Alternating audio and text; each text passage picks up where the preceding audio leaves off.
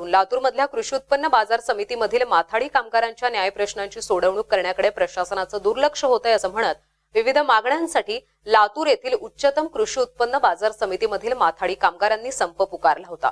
त्यामुळे बुधवारी दिवसभर व्यवहार ठप्प राहिले तर कृषी उत्पन्न बाजार समितीमध्ये कमालीचा शुकशुकाट पाहायला मिळाला।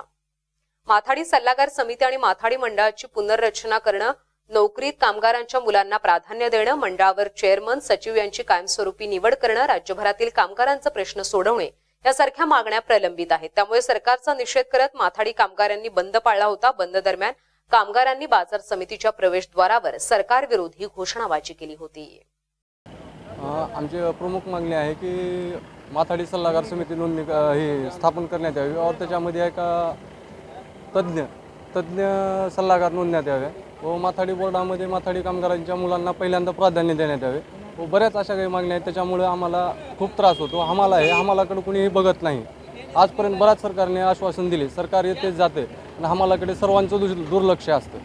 त्यामुळे आम्ही जर काम बंद केला तर याचा परिणाम खूप वाईट होतील आणि यानंतर या बंदच्या नंतर बी आम्ही याच्यावर जर नाही निर्णय जर झाला तर यानंतर आम्ही एका बेमुदत आंदोलन करू।